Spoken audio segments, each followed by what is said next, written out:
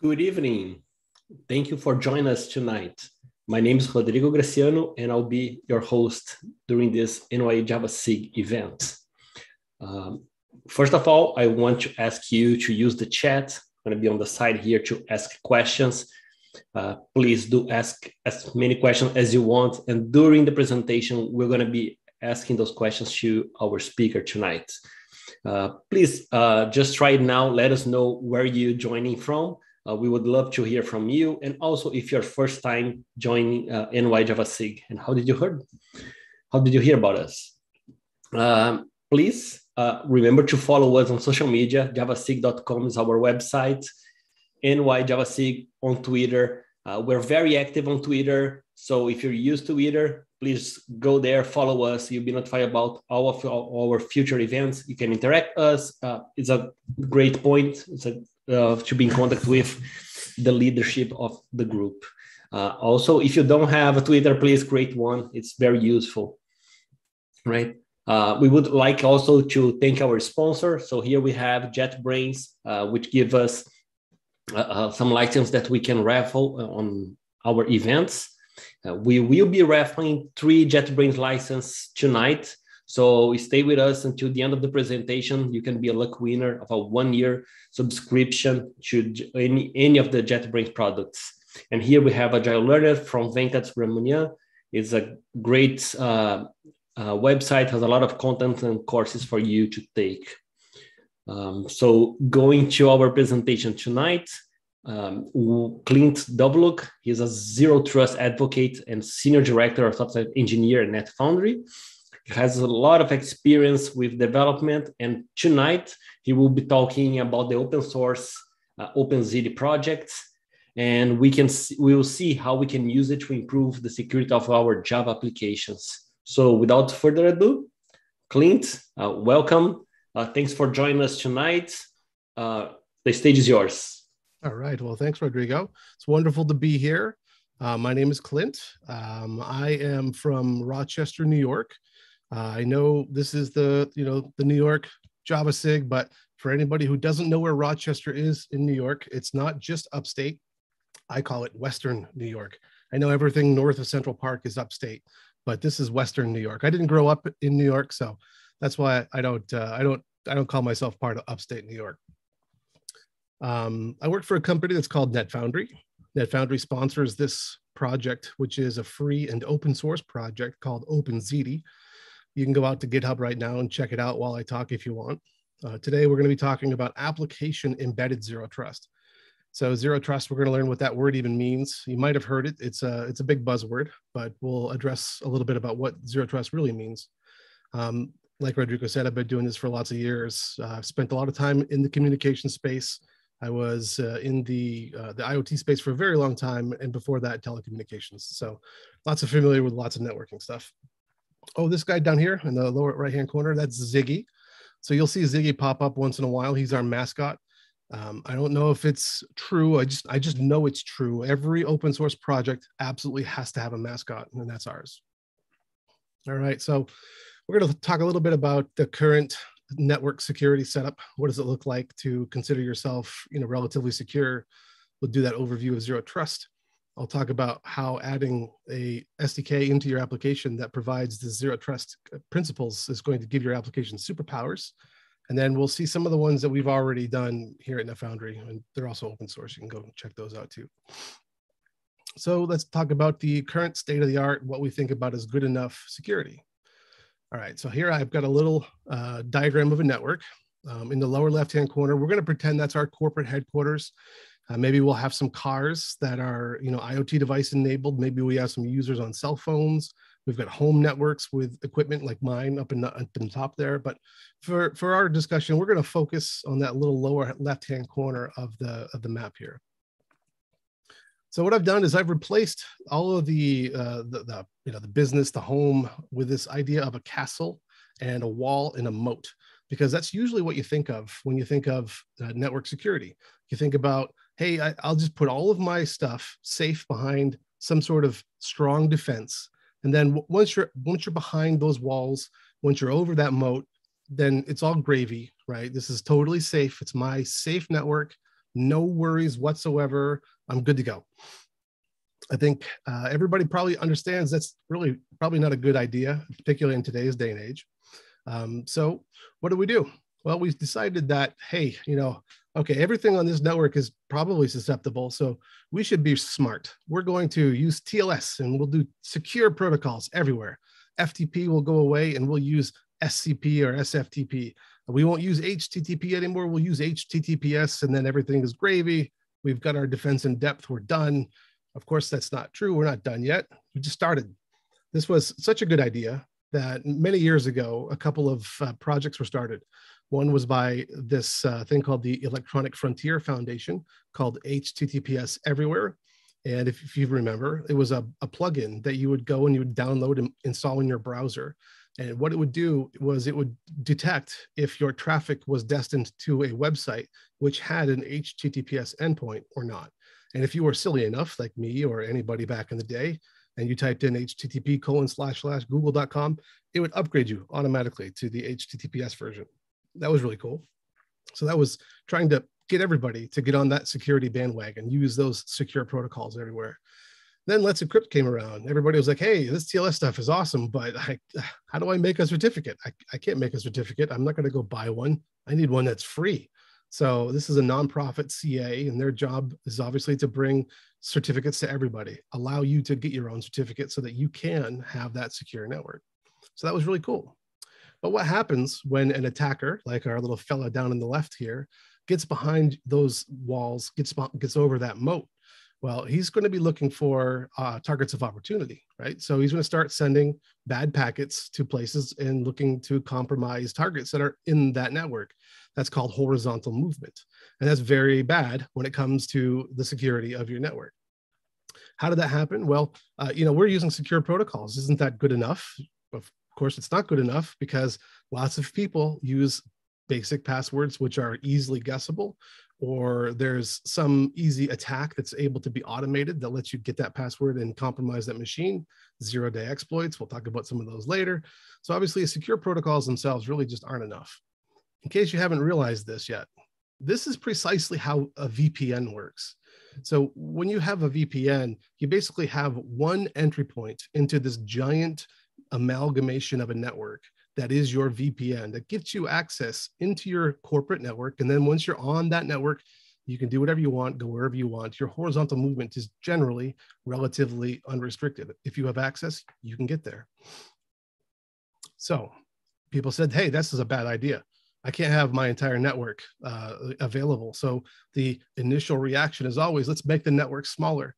So we'll take Ziggy and we'll plop him down, and we'll make him a cop. He's going to check the traffic as it comes. And so now only people who are allowed to be able to talk to the network, they're going to be able to talk to the network. So now when that attacker starts to send those bad packets over to that target laptop, problem solved. All right, we're going to declare victory again, go home. But of course, that's not what happens. What happens is there's always a developer, there's always a DevOps person, there's always somebody, QA maybe, who needs to be able to access both of those networks, this dark blue network and this light blue network. And so that attacker, they're going to be resolute, they're going to stand tall, they're going to find that laptop and they're going to compromise it. And once they've compromised that laptop, then they'll just continue on their path. And now that seems silly, but that's exactly what happens all the time. All right, so what can we do to prevent these kinds of attacks? And this is where we'll start talking about some of the principles of zero trust. So I'm going to go back and replace the walls in the moat. We're going to get rid of that old motif. We're going to come back to our regular network, and we'll take a look at what we can do next. So this is the first pillar of zero trust. Oh, I should also stand zero trust, what it really means. Zero trust is a word that you'll hear. You can't throw a rock into the internet and not turn over some product that's going to claim that it's zero trust, right? So what zero trust means, which is really important, is that it's about not trusting your network. It's not about having no trust whatsoever. It's about not trusting your network. So the very first pillar of that is this idea of device identity. So what if our network was smart enough to realize that you're not even allowed to send packets on that network if you don't present some kind of strong identity? And by strong identity, in lots of cases, we mean some sort of certificate, some sort of cryptographically secure entity. In our case, it'll be an X509 certificate. But now we're going to say, hey, this network is smart enough to know who you are and whether or not you're even able to be on the network. And that process that you go through is called bootstrapping trust. And bootstrapping trust is difficult. We've got a really great whole entire blog series that you can read down here, which is that's number 5 from the series. But it's a whole series about how the OpenZiti project goes about bootstrapping the trust. At the end of the day, realistically, it comes down to a certificate signing request that's being sent from your machine to the controller that you have to establish that trust with. And you can go through this whole big, long flow chart if you want, and we can talk about it later too. But this is how we bootstrap our trust. So here we have that attacker. He's decided that I can get behind the walls. I've plugged into my Ethernet cable, or I've gotten on the Wi-Fi, or however it is. They're going to start sending those bad packets over. But because we have device identity on our network knows this attacker has no capability of sending packets on the network. The network basically doesn't even allow them to send packets. We frustrated the attacker yet again, and we once again can declare victory and go home. But of course, we're not done yet. So what's going to happen? Our attacker is going to start sprinkling USB sticks around, or they'll somehow compromise of some sort of spear phishing campaign. They'll get access to that SA's laptop, that QA engineer, the developer, and they'll compromise that machine. Once that machine's compromised, well, this machine has the ability of sending packets to that network. So just having that strong device identity is not enough. So what we have to do now is we have to figure out how can we possibly foil this. We've got these firewalls in front of all these computers. This idea of a firewall, the secure connectivity, this device identity. How are we going to deal with this? Well, this is where the next privilege or next idea comes in of least privilege. So what if this network not only could identify the strong identity that's trying to send these packets, but what happens if this network is also capable of determining who is allowed to send packets to whom, right? So here we have our attacker again. They've compromised that laptop, but our network doesn't permit this attacker to send packets to that actual laptop. The network itself has kept us safe. We're good again. We've gotten even one more layer of defense, and we're doing a great job. Well, what happens though if that attacker actually finds a laptop that's supposed to be able to communicate to that device?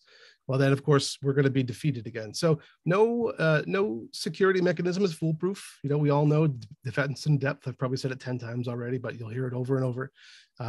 Really, one of our sales guys has a great line where he talks about the whole idea of OpenZiti is about making attacking your network so undesirable that nobody even wants to think about it. Because there's a great joke where two joggers are running in the woods and a bear shows up. Oh my goodness, what are we going to do? Hey Frank, there's a bear.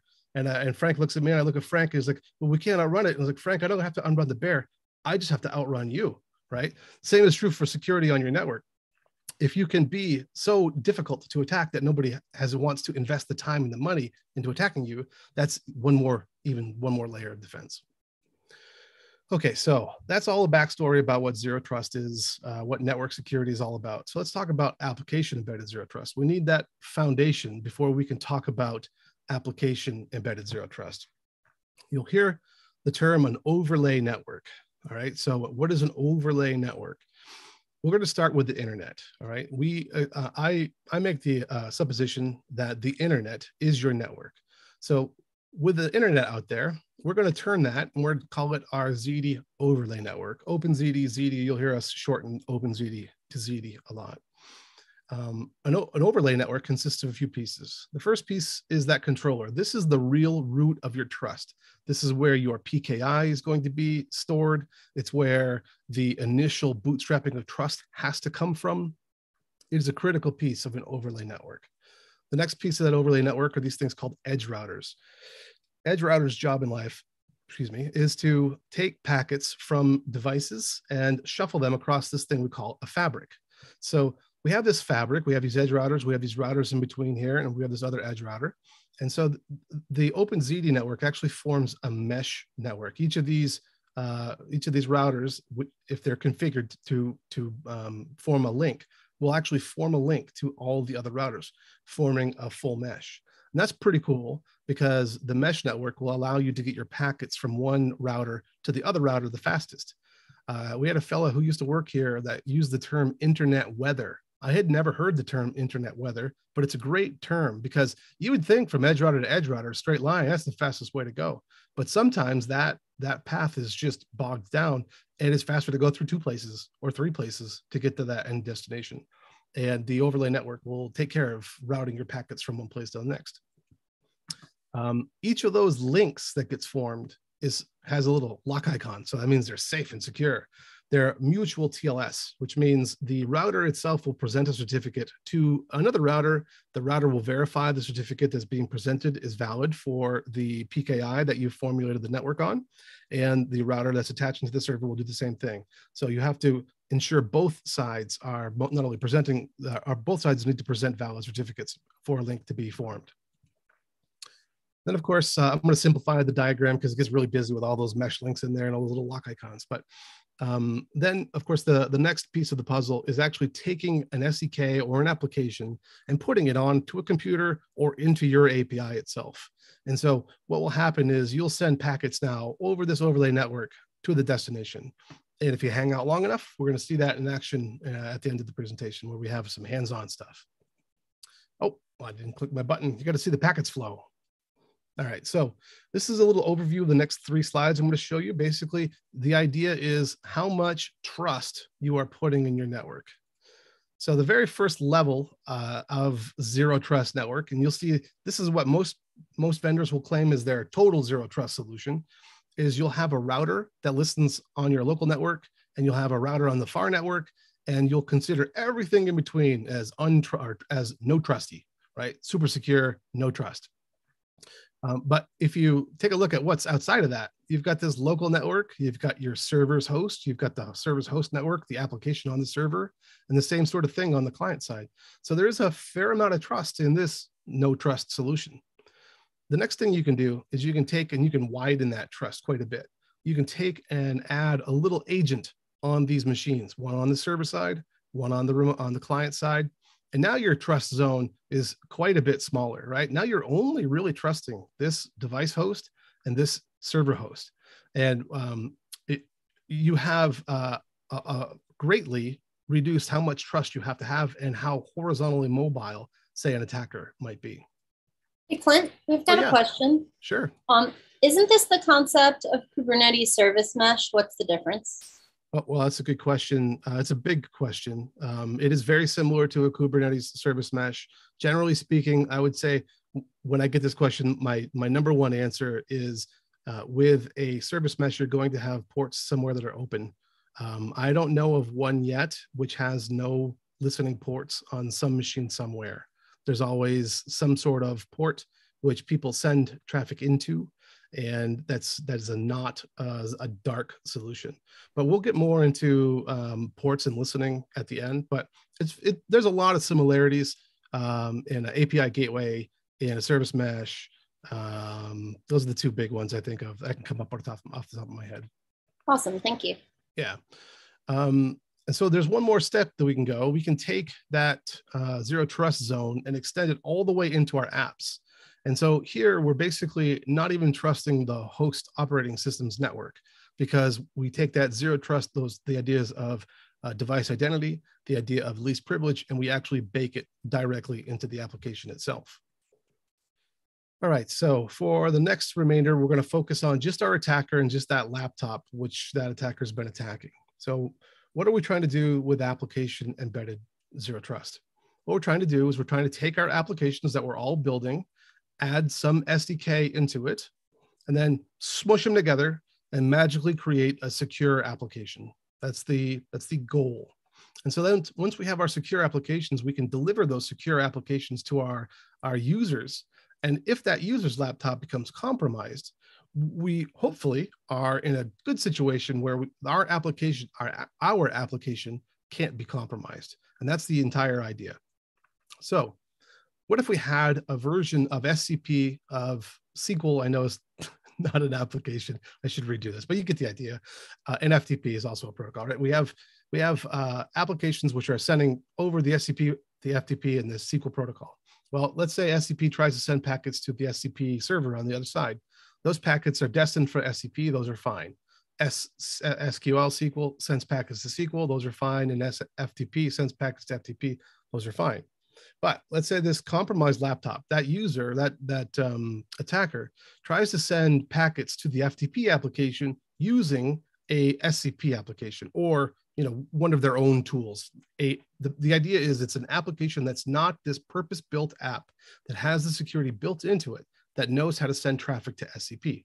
Well, because that firewall, that little device identity, the least privilege is all baked into the application itself, that app has no idea how to even contact the FTP server. It doesn't know where the FTP server even is. The same is true for the SQL server. If you try to send SQL server traffic or FTP traffic from SQL server, it won't know how to do that. And same, of course, is true for SCP. So this is where the OpenZiti project comes in. OpenZiti gives your applications superpowers, and we're going to take a look at some of those superpowers here. If you're not familiar, the car on the top is a limousine, and it's the limousine that the United States president drives around in. It's called the Beast. On the bottom is a car that looks like something out of a movie from Mad Max. It's got armor bolted on top of it. You can see where all the armor is. It probably doesn't drive very well, right? It's not, the security has been an afterthought on the bottom, whereas the security in the Beast is before thought. There is, even though it's a tried and true trope, there is a lot of truth in security through obscurity. If you can't see the security, then that's one more layer of protection that you can offer. And if you have that security baked into your application, well, then you've got one more piece of security to offer. So that limo on the top is bulletproof. It has tires that can't be slashed, right? You don't really know where all the security is. You don't know where the weak spots are. The Mad Max vehicle, you can clearly see where the armor is, where the armor is not. Another side benefit of a zero trust overlay network with OpenZiti is addressability. I don't know how many people have tried to gain information based on an IP address, but lots of times when traffic enters your endpoint as an application developer, you might be behind a firewall, you might be behind a load balancer, you might have users who are in a corporate environment where all of their traffic is synthesized into one IP address. So before OpenZiti, when you send traffic, you're limited to the idea of who the from address is. It's going to be an IP address. If you're really lucky and you own the app on both sides, you can add headers, maybe you can get some information. But before you've even done all that, you'll have no information to go on ahead of time before you've started that authorization process in your own application. You also have to use DNS, right? I love the haiku. It can't be DNS. No, what is it? It's not DNS. It can't be DNS. It was DNS, right? Like I love that joke because it's so true. But DNS is difficult for lots of developers just because you got to go and deal with registering your domain somewhere. And if you don't have a Route 53 in Amazon to go and use, then finding your own domain, and it's just more mud in your wheels of getting your application out there. And of course, that DNS name resolves to some kind of IP address. With a zero trust overlay network from OpenZiti, you can know absolutely who the person is who's starting this connection because of that strong identity. When you dial a service on the other side, you can tell that service that Clint is dialing, say in this case Jenkins, and you know absolutely where you're going to. Also, since it's an overlay network and there's no DNS necessarily involved, you don't have to bother with DNS. You can call this, Sandbox Jenkins, or you can call it Jenkins 1, Jenkins 2. It doesn't matter. It literally is up to you. The namespace, of opportunities for you to address is up to you. It's your network. You can call it whatever you want to call it. So that's really cool.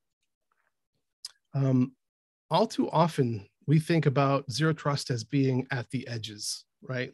This is only for my clients connecting to my server, but zero trust is for your server too.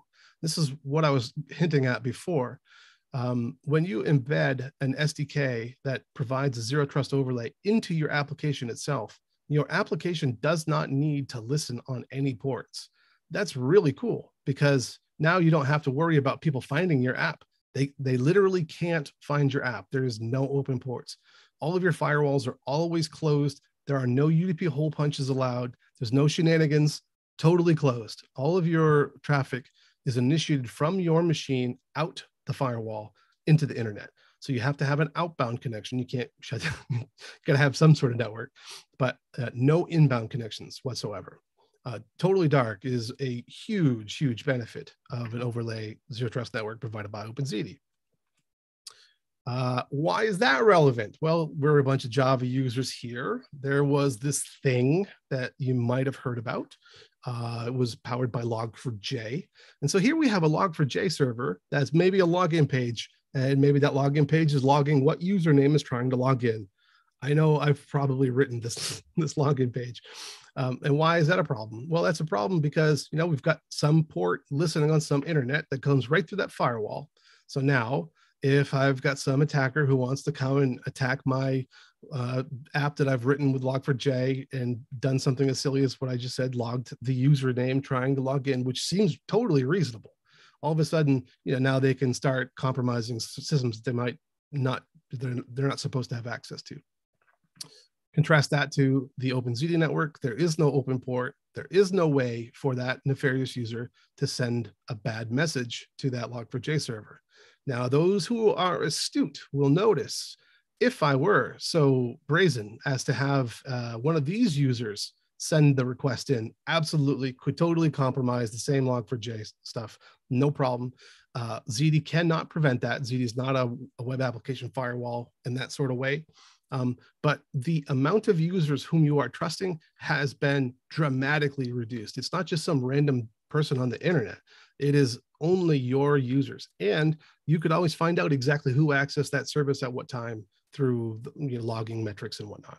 So you could totally find out who that might be. Oh, and then, whoa, wait. Oh, now there's Spring. Spring's entering the picture too. So Spring for Shell, that's another great one too. We're gonna actually look at some Spring Boot stuff at the end of this. Oh, by the way, the Spring Boot 9.8. If you haven't yet, you totally should go check out and update your version of Spring because this is a CVSS score. If you're not familiar with CVSS, I personally really, really like them. They're really useful, and it lets you gauge, out of a 10, how big of a deal is this particular problem. So a CVSS of a 9.8 is like it is a absolute goldmine for people who are out there trying to be nefarious. If we're going to talk about Spring, can we talk about how many people on this call are on Java 9 or higher? Sure. I don't want the takeaway here to be everyone's vulnerable, and I know banks tend to be a little slower on the curve. Oh, well, that's another great point is, what version of Java you're running. The next thing, we can talk about that at the end, because I think that'll be a ball of wax. The next thing that in my deck here is about server to client addressability. So in the IoT space, one of the things I have to do all the time is some sort of HTTP long pull or a WebSocket, or come up with some sort of really interesting idea, or just straight up polling in order for my clients to be able to connect back to the server again to get some information that they need. With an OpenZiti network, you can simply dial straight from the server right to whatever client. So if you wanted to send them an update, you got basically push notifications built in. I have a couple of questions from the audience that I missed while I was hassling you about Spring. Yeah. The first one is how to proceed for improving the security of a network like a domestic or office, and how do you monitor the in out flux traffic? Okay, so those are good questions. I think as I go through the deck, there'll be another section where you'll hear me talk about the journey, and we can talk about that. You know, how do you secure a regular network at that point? Because right now it's all application embedded. And the other two questions were follow-ups on that one, so I'll hold them all. Yeah, let's hold them to the end, because I think that those are really good questions and totally reasonable. Let me get through the application embedded stuff, and then we can get into that.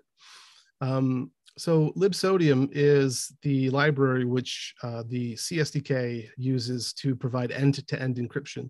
So when you use an OpenZiti SDK, you get end-to-end encryption for free, quote unquote for free. You got to use the SDK, but it comes by default. You have to go out of your way to turn off end-to-end encryption. So right there, let's say and all your traffic lands on your local interface and sends out. You will in fact, if you write your FTP application yourself, you will have no unencrypted traffic on your local network, on your host network, or all the way over to the FTP server. That end-to-end encryption is free. You also get link encryption as well. So if somebody compromises those nodes in the middle, that mesh network, you don't have to worry about that either. And this is powered by Cha-Cha-20 Poly 1305, which is a really cool algorithm that is kind of built for smaller devices. So it's also perfectly reasonable for IoT devices, which are oftentimes low powered. Port inference. This is another great one. I just went out and found some place the top 20 scanned ports, and these are the top 20 ports that get scanned. Out of these, one of which is one that we've all seen before, 443. Everybody uses like that. I imagine almost all your traffic is 443. Well, with an OpenZiti network, literally all your traffic is port 443, because what OpenZiti does is it takes all of those protocols and maps them across a synthetic connection that is and if you're like us, it's on port 443, but you can put it on 8080 if you want to put it on. It doesn't matter what port it is, right? The idea is it's a single port. And if you put it on port 443, then all of your traffic looks like it's going over port 443. So it's impossible to just put a sniffer on and see, you know, who's sending SSH to who's, you know, wherever. It's totally impossible. It'll all look like 443.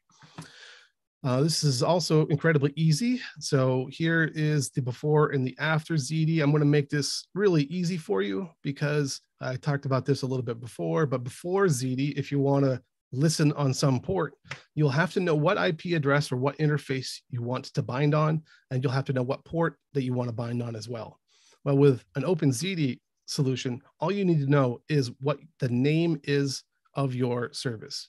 And then the identity, that strong identity, has to be able to bind the service, because there's policies behind all of this stuff that says, hey, you know, that server actually is allowed to bind this particular service. And then all the rest of your code looks almost exactly the same. I can go back if you want to see what it looks like, but look very, very similar. We can look at that some later too.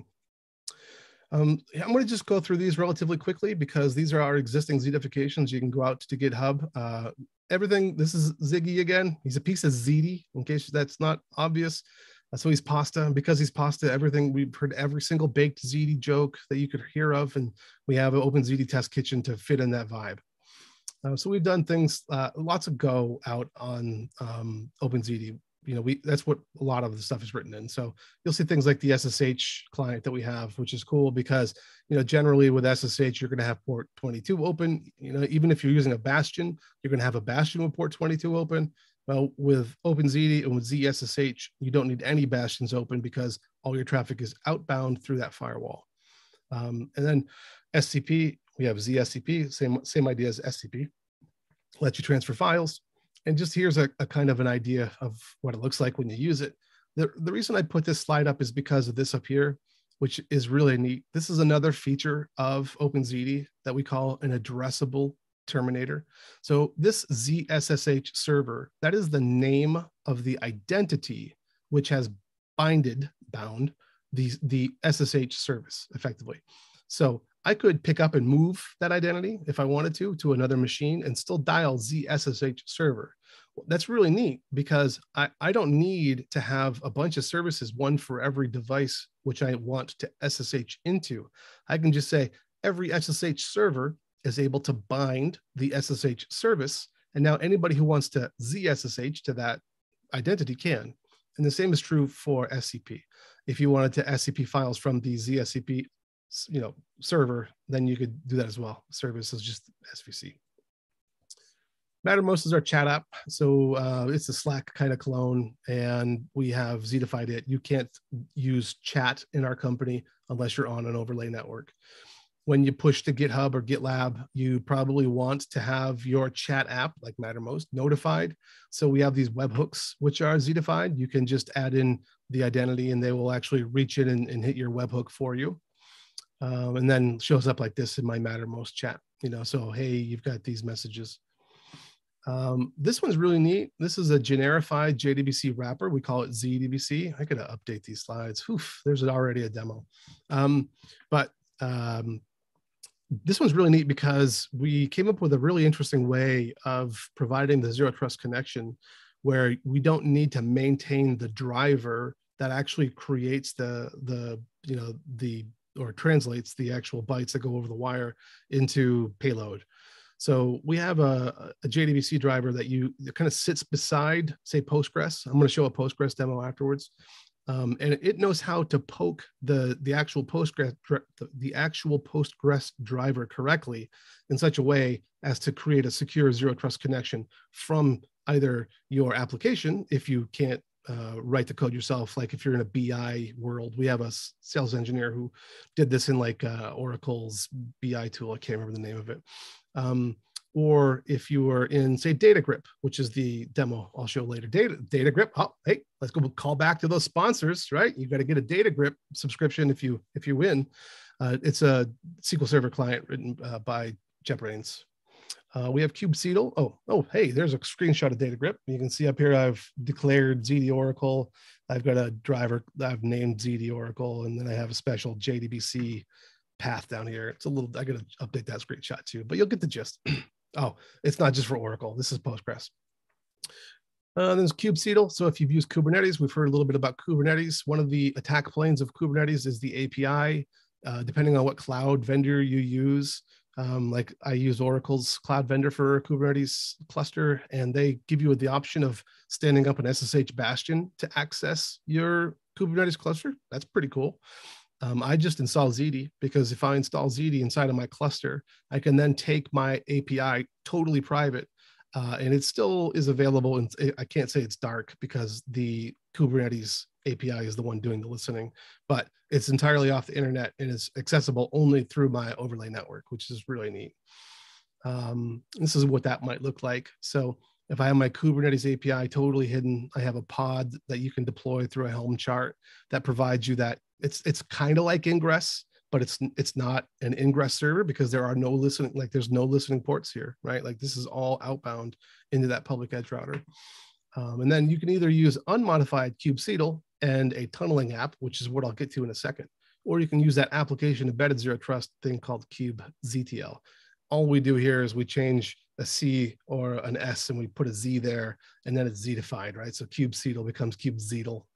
So you'll see lots of Z's. You probably already picked up on that. Helm Z, Prometheus, right? Helm Z is kind of like a easier way to install things into Kubernetes. Makes it, I think it's a lot easier to use. So you need to have access to the Helm. Helm needs access to the Kubernetes API. So you need a Helms in order to use that secure Kubernetes API. And the same is true for Prometheus, which is a monitoring tool, very popular now. But one of the neat things about Prometheus that makes it fit so well with Ziti is that it prefers to do a scrape as opposed to a push, which means Prometheus wants to reach out into your workload and return some metrics that you've prepared for it. You can push too. I know there's a push gateway, but their preferred method is to scrape. So with a zero trust enabled Prometheus, you can actually make it so that your Prometheus instance is totally dark, and the things that Prometheus scrapes are also totally dark, which is pretty cool. All right, here's that slide. This is the slide I was talking about. It represents the longest path you can walk across the globe. And I like to show this slide because zero trust is absolutely a long slog. You're not going to go from 0 to 100. You're going to say maybe you'll ask a great question like, hey, this is all great, but how do I secure my actual network right now? Which is why we have these things that we call tunneling applications. Tunneling applications are SDK applications. They are built with our SDKs, but they are purpose-built for one job and one job only. And that job is to provide zero trust access to something. So here's a good example. This is my ZD desktop edge for Windows. We'll see that again later. But this is like a little agent that runs on your local machine and provides you that host access, the zero trust host access I talked about earlier. Not the first tier of zero trust. It's that second tier of zero trust that's pretty darn good. So that's what these tunneling apps are for. We have them for all the major operating systems, Linux, Mac, Windows, the mobile OSs, etc.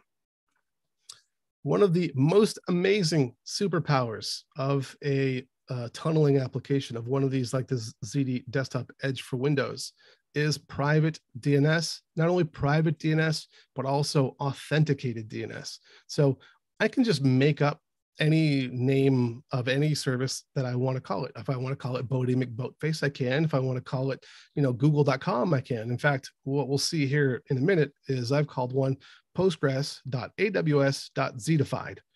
Zetified is not a top-level domain. They do not exist. And yet we will intercept that traffic and see how it works. So that's really neat. And also really neat, that authorization part that I talked about. If you turn off my my identity, then I lose access to all of these DNS entries, which only exist on my local DNS server. So if you're one of these persons who doesn't want to send traffic to Cloudflare, who doesn't want to send traffic to your ISP that says, hey, this guy's doing a DNS request to Bodie McBoatface, right? If you have a tunneling application, none of that traffic ever leaves your machine. And then the only traffic that leaves is over port 443. So nobody's ever going to know. And it's going to go to some machine in the cloud that's just some random, Amazon machine or Google machine or, Droplet or whatever. The journey continues, blah, blah, blah. It's the same stuff. You can mix and match all this kind of stuff. It's cool. This is really important. And maybe you've seen this particular memo, but in case you haven't noticed, I've kind of highlighted it up here, but I'll make it bigger for you. In this particular memo, the White House is talking about zero trust a staggering 11 times. Like the United States government is starting to take this whole idea of no trust, of not trusting your network really, really seriously. And they have some, really good docs out there. Like some of it's really thick to get through, but this is a nice nice image that I stole out that I liked because it talks about some of the things that we talked about today, that device identity, the idea of least privilege. So by now, I'm sure everybody is asking, wow, so great. How do I put it in the cart? How do I check out? How do I bring it home? Well, you can start by checking out our docs page. So I write quite a bit of the docs, and if they stink, tell me please, because I'll try to make them better. But you can see up here we have the header where you can find the docs, API doc, some blog posts. This articles is where you'll find, it's totally illegible. This will come up in a second, OpenZiti.github.io. But up here is where you'll find that bootstrapping trust series. Number 2 here is you're getting started. The first one, I don't want to use Docker. I hate Docker. I don't want to use Docker ever, but I'd like Bash, because it's written, it expects Bash. So if you have a Windows machine, you're going to need WSL like I run. But you can host it all yourself and just start it right now. Like it literally, if I bet if you go out there and you click that button, and if you have Bash, you'll have your overlay network before this presentation's over. If you love Docker, you can go out and run things in Docker. If you love Docker Compose, you can use Docker Compose. I have a relatively complex network out here that we could talk about too, that you could use and see what that's all about. And then you could, of course, host it yourself. If you want to just put it on some, virtual private server idea out there, you can host it yourself and totally do that. All the SDKs that we have available, I stack rank them in the order in which they get most love. This whole top row gets a lot of love. The bottom row doesn't get as much love, but hey, that's where C# is. And we're a Java user group, so that's where it belongs, on the top row. And of course, you can always contribute back. It totally is open source. All of this is open source. All of it's free. You can go install all of it right now. You can click the button and submit some doc changes if you don't like something and you want to do it yourself. Here's all of our interesting socials. I would ask that you go out and check out, we do a Ziti TV every Friday. So out on YouTube, you'll have to search for OpenZiti because we don't have a great link to get to it. But we also have a GitHub that you can go check out. Twitter is at OpenZiti and OpenZiggy. You can see Ziggy's down here. He's got his test kitchen. He's got his little chef hat.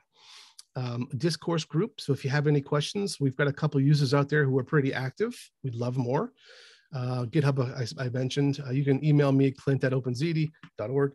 And yeah, that's it. And then the one thing is, if I could bend your ear, we're trying to get the word out to people. So if you could go to the OpenZiti/Ziti project and give us a star, we've got 130. It's 153, but technically it's 160 something right now.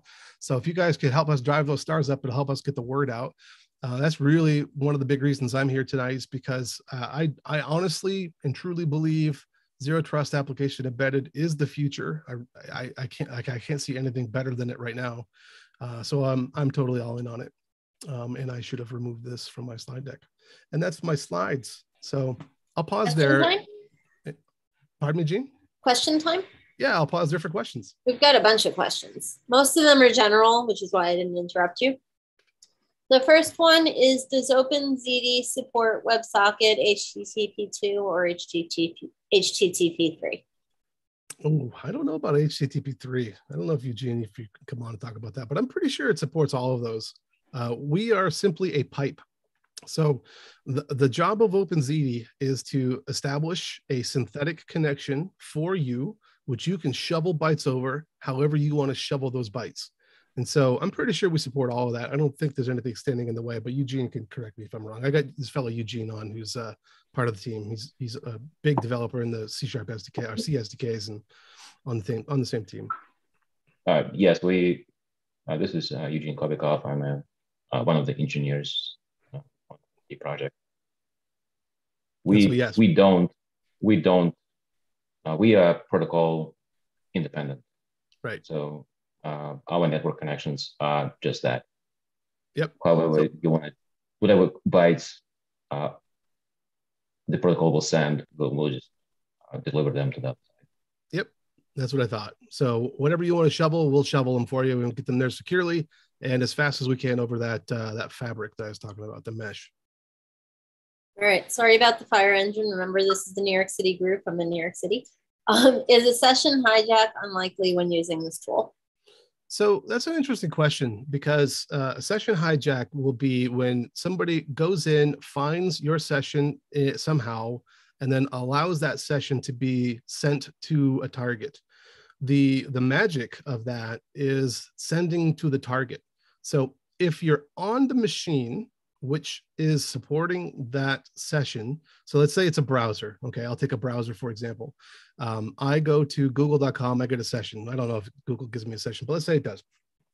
You steal my session and you bring it to your computer and you try to go to my zero trust solution that requires that session. You can't. Totally, utterly impossible. You will not have a strong identity. You'll have no notion, no idea how to get it there.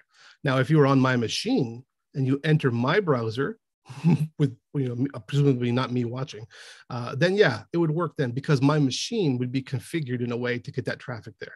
But you have to be on my machine, and then to compound problems, if it's inside of an application that is app embedded, then probably not, because you'll have to fire up a new instance of that application and stuff that session into that application somehow, which would be really hard. So almost certainly it would prevent that. And if I've gone into your machine, I've already won. Probably. There's a lot of truth to that. This is a question from before that you'd suggested we table for later. How to proceed for improving the security of a domestic or office network, how to monitor in-out traffic. Yeah, and there's a follow-up question about, if you don't listen to ports, what tools would monitor said apps? Oh, that's a great, yeah, you are reliant on the OpenZiti network and the metrics that it provides. So OpenZiti, totally free, totally open source, provides a preponderance of metrics, which you can then go decide to chew through and figure out and look at. That's a lot of work. But we do have a free tier. So NetFoundry, I work for NetFoundry. We have a free tier, 10 devices. that you will get that sort of stuff from the enterprise. Like, we're a software as a service or network as a service play, right? So you can get that from the fancy dashboards. You'll get that monitoring all from the enterprise version, because like you need a whole data lake for that. And that's a lot. There's a lot behind there. How would you secure a regular network that's ready right now? That you would use those tunneling applications I talked about. And it's not, like I said, it's not just for my my desktop. Like I have a ZT Desktop Edge running on my phone right here. I turn this thing on and suddenly I can chat to Eugene. So the test I like to use is, could my mother use it? Now, as a coworker, I might say, could my sales guy use it? Because that's usually that's like the same test, right? Maybe sales guy's probably a little bit more talented at this than my mother is, for sure. And everybody at NetFoundry has these tunneling apps. Everybody understands what they are, from customer support to QA to sales to the CEO, no problem. Using those tunneling apps, absolutely. Somebody will have to set up the server side that provides you that ingress into your, say, VPC or into your data center, right? Like get rid of your VPN entirely. You don't need a VPN at all. You just replace it with OpenZiti. And that would have to be somebody like a DevOps dude or a programmer lady or, whatever, somebody more technical, but totally approachable from normal people. Speaking of the sales guy, what if you needed to convince a non-technical manager to use OpenZiti? What would you tell them?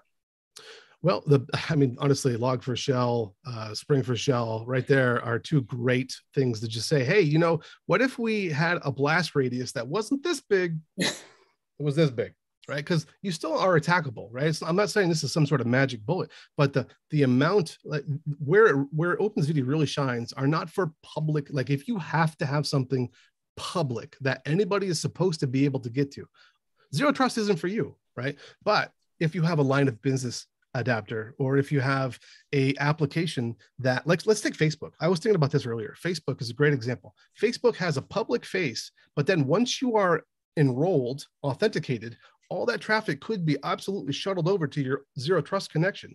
So that's a great example of an app that you want to build. So like a gaming app, right? Like lots of people are into digital gaming. Oh, what was the thing that happened in New York City recently? The Caesars Sports Book, right? Caesars Sports Book. They could totally use OpenZiti. Okay, cool. A little earlier, you mentioned the unique ID. Where's the unique ID stored? So it's not just a unique ID, it's as many as you possibly need. And this is actually a very, very big question. My tunneling app itself, I think I have 5 identities in it right now. So the tunneling apps are all built for N identities. That means N networks generally. Depending on each version of the operating system, like Linux will store it, I believe, as a file. So you are required to have good file permission hygiene. Windows stores it inside the Windows system profile, which is relatively protected. Mac will store it on the keychain. Android will store it on the keychain. iOS will store it in the keychain. But generally speaking, you can also take it down to the hardware root of trust. So if you have a YubiKey or any kind of TPM or something like that, you could also take that private key and rely on a piece of hardware to provide the key, because it's really not the file, it's not the identity, it's that key that really matters. The identity just describes how do you access that key. So if you have a hardware root of trust, you could have a YubiKey and require YubiKey access too. Okay. I have 2 more questions queued up. Before I ask them, 2 announcements. If you're listening and you have more questions, make sure to get them into the YouTube chat before Clint finishes answering the second question. And the other is we're running a contest on Twitter. If you retweet or at us on Twitter before we draw the winners, which will be after the questions, and you will be eligible to win a prize. All right, that was our commercial. Our next question is, can you briefly describe the business model of a commercial company that has an open source product? Oh, sure. Yeah, there's lots of them. The best thing I would tell you to do is go and Google Open Core, because that is the idea behind a business which sells the software, which is open source. Lots of them, like if you've heard of the thing called Kafka, there's another one called Confluent, which sells it. Red Hat has been doing this forever, but Red Hat maybe sells more support than anything else. But the whole basic idea is some businesses will do the shyster, right? They'll give you this little teeny version for free, and then the big one's over here. That's the one you got to pay for, right? OpenZiti is not like that. OpenZiti is, all of the code is totally free and open source. Now, we reserve the right to do fun things on your behalf, which make that a little bit easier. Like if you pay for the big product, well, even the freemium product, you get that data lake I talked about. You get those nice little dashboards. You get a whole UI that does a little bit extra stuff for you. It can deploy one of those edge routers for you into an Amazon data center, into a Google data center, into an Oracle. You get a lot of like features like that. For me as a developer, when I do my stuff, I don't ever use it. I just stand up the quick start and I use the quick start. In fact, we'll see, I'm going to use the Docker one at the end of this, where I'm running a big thing for me is I don't want to pay anybody anything. $5 a month is even too much, right? I want to do it on Docker on my host network, if I could do it on my host network or on my laptop. So the example I'll show is all based around Docker.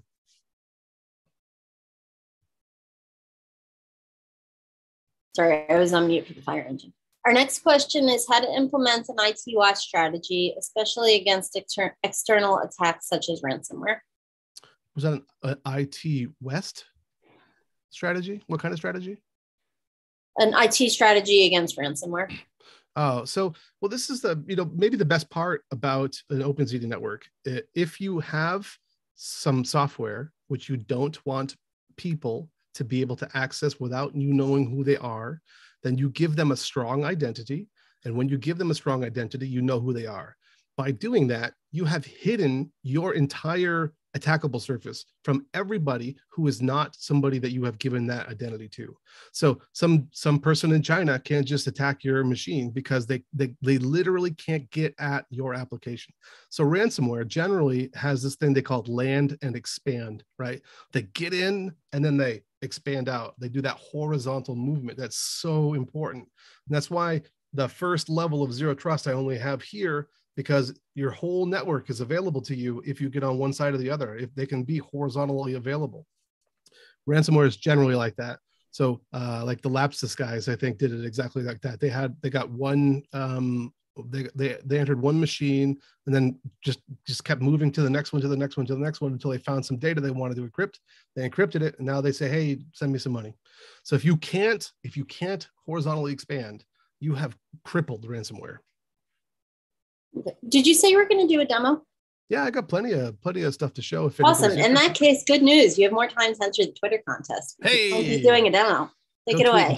Don't forget to follow OpenZiti and OpenZiti. Go give me that star. All right, so let me share my screen. Share the screen over here.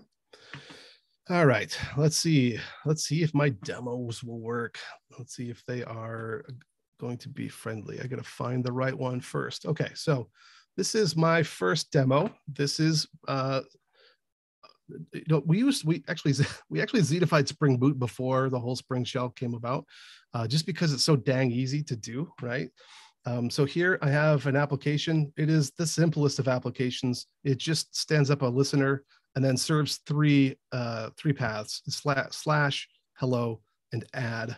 And I think it's even running. Yeah, it's even running. So if I go over to my browser here, oh, by the way, I was going to mention this. I forgot to mention this. If you didn't see, one of our posts got the #2 on Reddit R programming, and I learned some really valuable lessons about zero trust and how much people hate the term zero trust. So hopefully one of the people on this call was one of the ones that flamed us, because I think that would be great. I got downvoted a lot for the whole zero trust thing, but if you haven't checked it out, go check that out too, because it's a pretty good blog post that we put out here about hosting a dark service with Spring Boot and OpenZiti. It's basically almost the same thing I'm going to show you right here. So here we got a simple annotation that just activates Spring. I've got a main function and I've got a run. I've got that controller over here. Oh yeah, I was bringing up my browser so I can go to localhost, host:8080, and it says greetings from Spring Boot. That's pretty awesome. I'm going to show you now. All right, everybody settled. It's going to take a while. So I'm going to show you how we Zitify this. All right, done. Okay, so what I did is I added a Tomcat customizer, boop, boop, annotation over here to the scan base package classes, Tomcat customizer, and then your application itself. And then I've stopped my runtime. So I'm going to run it back again. and it'll do its little compilation thing. And one of the messages I'm looking for in here is, hey, I contacted the controller, and here's my edge router. And you can see where is here, right there, 100. There's my edge router. I don't know what. Oh, this is running out of our NetFoundry console. This is not the Docker-based demo. But now, if I come back to my browser and I refresh it, you'll see that it's just going to sit here and it's just going to spin. And the reason why it's spinning is because this server no longer listens on port 8080. Like if you scan through here, it says it's initialized at port 8080, but then Ziti takes over, and that actually doesn't happen. It doesn't actually do the listening. So if I come back, and I'm going to show you my desktop edge for Windows, which has an identity that has a service. That service name is called Spring Boot Service, and it has exposed a URL called http, I hit the escape key by mistake, http.ziti. Again, .ziti is not a valid top-level domain. Now, if I come over here and I go to http.ziti, you'll see greetings from Spring Boot. So what's happened here is my browser tried to address http.ziti. A DNS request was sent. It landed at my tunneling application that's running. I told it, here's a local IP address I want you to send that traffic to. The browser sent the traffic to that IP address. The tunneler intercept that IP address, sent it to a router in the sky, which then noticed that I want to send it back down to my server that's running here, and sent it back down to my server running here, and served greetings from Spring Boot. So if we want to, like, maybe I'm a dirty liar, right? I can come over here, I can put a breakpoint on this guy, put a breakpoint on this guy, come back and hit this again, and you'll see it actually does hit my breakpoint. This is going out to Amazon and coming back again, mind you. So, you can get a feel for how you won't really feel the latency that's involved in this. I mean, unless you're going across the world, right? Like, it's within reason. So that's demo one. That's showing how you would have a Spring Boot enabled server and a Ziti tunneler enabled client. So you could deploy the tunnelers all on your little edge points, all on the users that you have, and change one annotation, and suddenly you can have a zero trust server with a zero trust client and greatly improve your security posture just in that amount of time. Now, of course, you got to set up the network. You got to poke it the right way, right? So there's work afterwards. And my demo is obviously glossing over some of that, but it's really not a lot of work. So the next thing I'm going to do, I'm going to leave this Zitified server running. I'm going to just take it off screen so I don't get confused, because, I might take off my breakpoints. Let me do that. Because this is an application. This is a little bit more complicated, but we'll look at all of this code. There is a whopping 82 lines of code, and it is Java after all. So there's a whole bunch of imports that don't really count, but we'll just take it line by line. It's another Spring Boot application. And since I'm running another one over here, usually if I tried to start two at the same time, I didn't have enough time to figure out why Spring wants to start a listener when I'm just trying to run a client app, but it wants to start a listener on port 8080. But this will start a listener on port 8080, but I don't care about this one. I just didn't have enough time to figure out how to turn that off. And then what we'll do is we'll bootstrap an identity. Now, I've already done that. I've already downloaded it. I've already enrolled it. So I have this identity ready to go. And you see, again, I'm going to go to that same URL that we just talked about, http.ziti. But in this case, I'm going to use this is going to be just a straight up Java app. It's just emulating making a REST request is basically all it is here. But in this case, we're also doing some interesting things where we are initializing the trust store, which we're going to, or the factory that we're going to feed to the client. Because what is the important bit here is this line right here. It's called the SSL socket factory. Not every Java client is written with the same sort of ideas as OKHTTP is here. So this is allowing me to say, hey, client, I want you to use this SSL factory, which is where Ziti gets, this is where all the little magic Ziti bits get to come in, right? And then there's a little bit more magic right here, which lets me access the resolver. So when I create a request builder and when I make a request, it'll actually end up getting back into here, and it will resolve that http.zd all on my behalf. And then I'll just print it all out and we'll see it all work. So I'll go ahead and debug it. And it should start up. This is also doing the same thing where it's actually going out to that edge router. You can see where's there, it already got me the response greetings from Spring Boot right here. You can see it went to the URL of http.zd, which I challenge you to go find that top level domain. It does not exist. You will never find it. And now I've made a secure request from my code running here in my local machine that goes up into the cloud, into that router, then back down again into that. I got 3 screens, right? One's right here, one's right here, one's right there, into that machine over there, which is, well, it's the same machine, which is running my debug session of the server. And I'm gonna take this and make it smaller again, so you can just, if you wanted to take a look. Oh, yeah, you don't have to like screen cap. Don't screen cap this. We have all this out on. If you go to github.com/OpenZiti ZD SDK JVM. So out here, there is a samples project. I'll make it bigger for you. Samples project, and it's sample OK HTTP, sample OK eCoby. That's that Eugene guy you heard earlier. And then this sleep is not necessary. Actually, we fixed this little sleep. So if you see what I did up here, it's a different one. Where's the get service? Oh, it's right here. So I checked to make sure the service actually exists.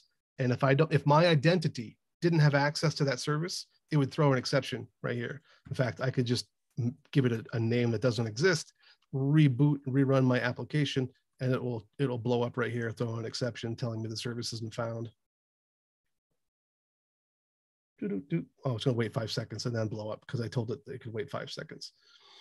So this is a nice way, because this is actually smart enough to wait the proper amount of time before the context is initialized. But you can get that code out there and check it out yourself. And that's a truly zero trust client to a truly zero trust server, no ports listening everywhere, all over an OpenZiti network. And that's, I gotta say, I think that's pretty neat.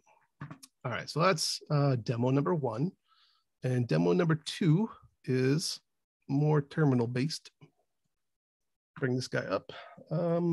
So this one on the far left, this is where I'm running my Docker Compose container, and it has a whole bunch of, actually, maybe I'll come over here, I'll do a Docker PS, make that bigger. Well, that's not gonna make it bigger over here. Yep, come on, get away. All right, make it bigger now. So you can see I've got a whole bunch of Docker things running in there right now.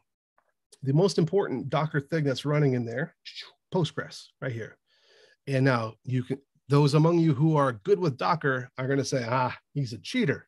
He's exposed port 432 and sending it to 5432. I bet you that's how all this magic is going to work, but it really isn't. So let me just, I got my cheat sheet over here, so I don't have to make you watch me hit up arrow a whole bunch of times. Where is it? Maybe up arrow would have been better because I'm not finding what I'm looking for. Here it is. Okay. So I can actually run a, come on, you can do it.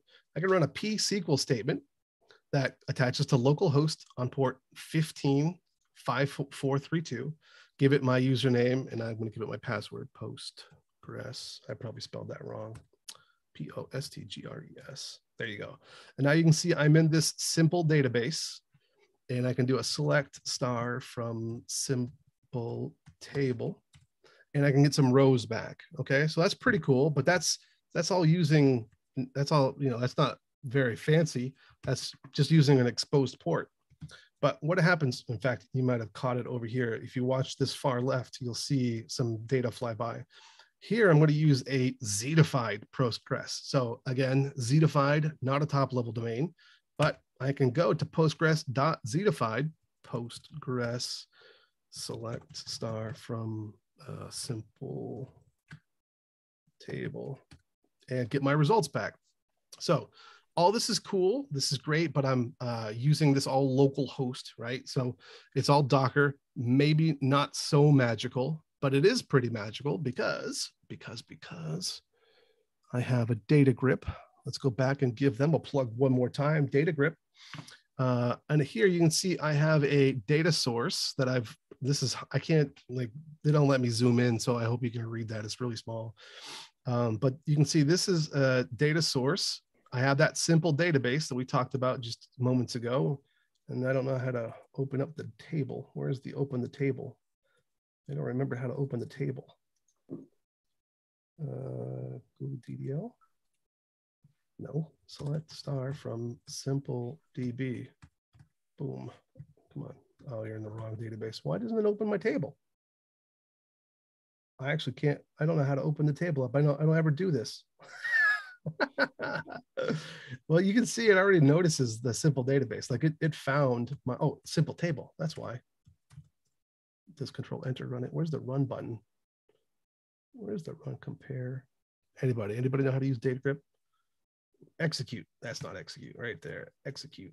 New session. Sure. Oh, there's my data. All right. Whew, I did it. Now, what's really cool though, because I said all this is local, but you might have spotted this one right here, right? So I also set up a database in the cloud.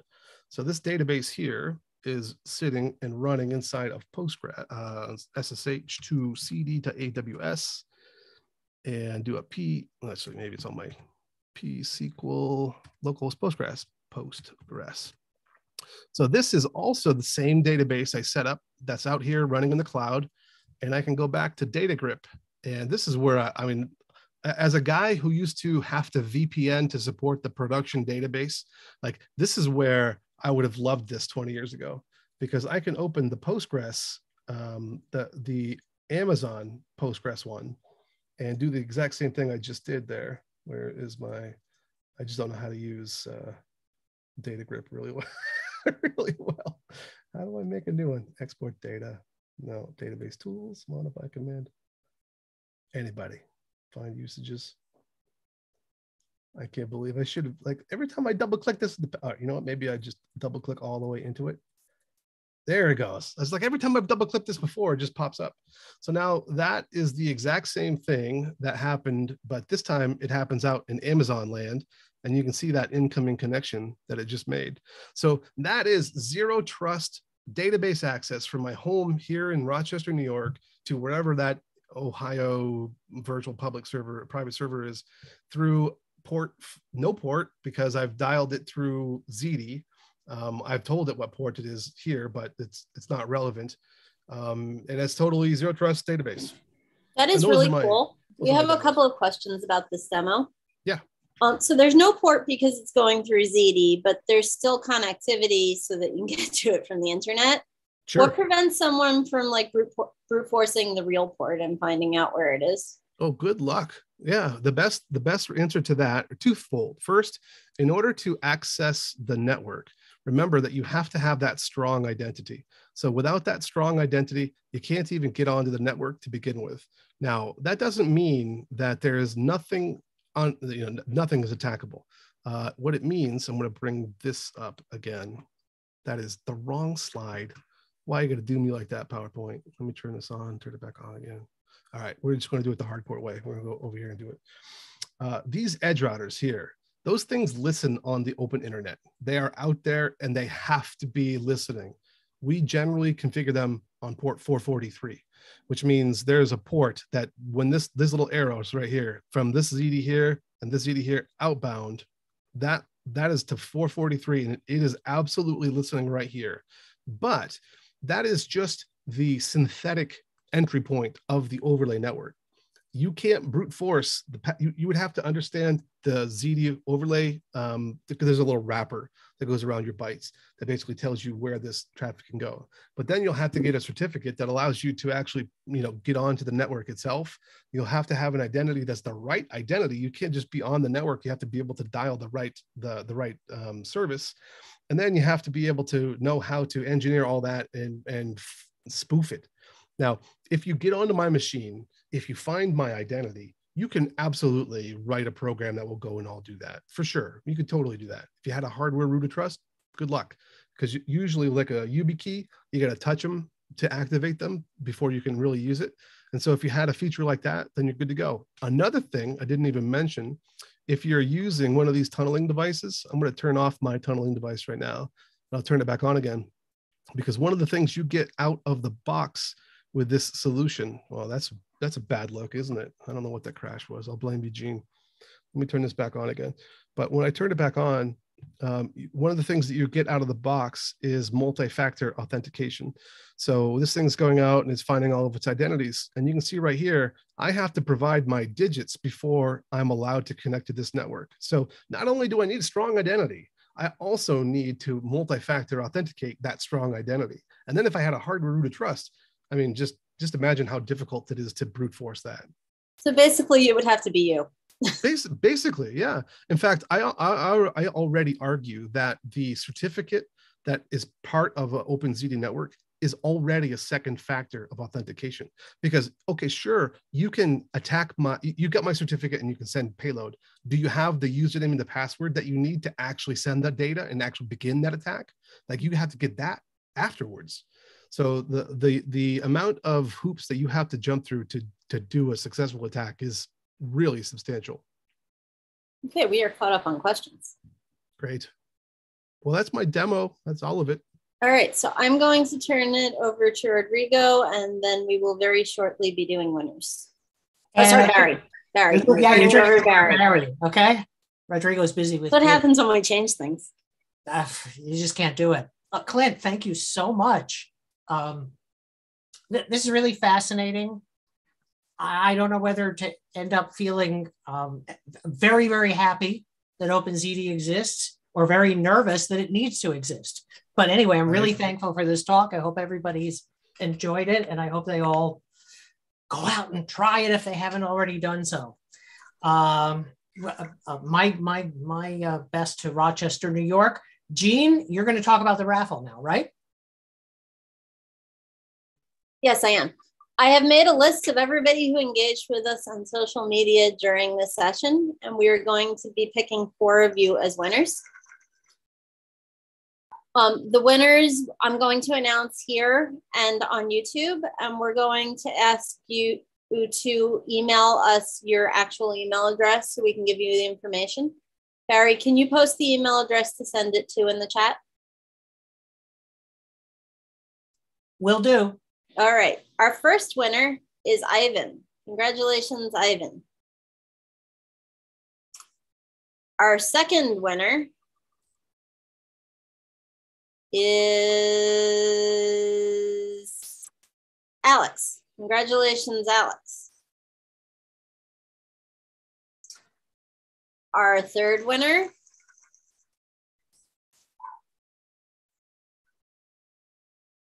is Malcolm. Congratulations, Malcolm.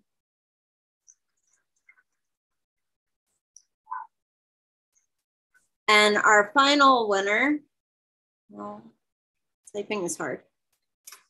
The final winner is Bill. Congratulations, Bill. Congratulations to all 4 winners. Remember to email us to claim your prize. I will turn it back over to Barry for closing remarks. And check that chat, the YouTube chat, for our email address. Please email us, grab the prize, use it as soon as you can. It's wonderful stuff. Our next meeting is a workshop. It'll be on Wednesday, April 27th. Speaker will be Andres Almaray, and he'll be speaking about JRelease. It promises to be a very good meeting.